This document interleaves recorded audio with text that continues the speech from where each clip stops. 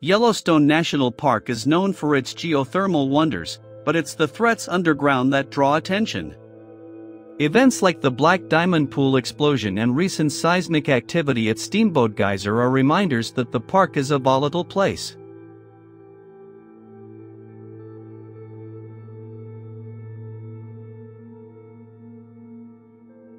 Then, perhaps the biggest shock of 2024 was the hydrothermal implosion at Black Diamond Pool in Biscuit Basin. The incident sent steam, water, mud, and rocks several hundred feet into the air, shaking the park and setting off alarms.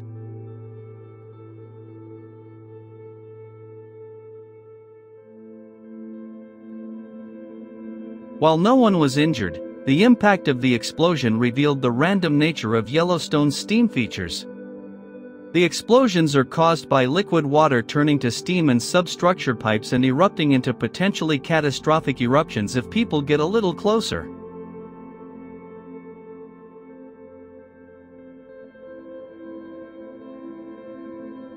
While hydrothermal eruptions like this are common in Yellowstone, the scale of the Black Diamond Pool eruption was extraordinary.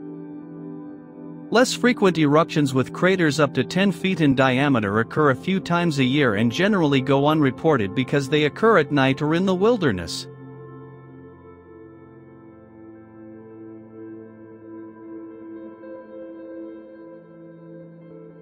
The geyser was last active late last year, and its eruptions sent water and rocks 360 feet into the air, accompanied by huge clouds of steam that could be seen from 100 miles away.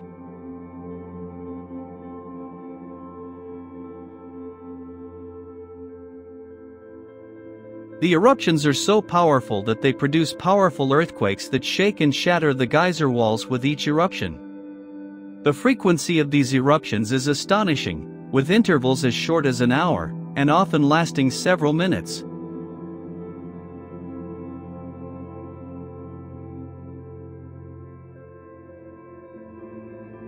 While the scale of the eruptions is unknown, these events demonstrate the potentially chaotic and unpredictable nature of the planet. Yellowstone's beauty and wildness are critical to scientific monitoring, and visitors are asked to exercise caution and respect.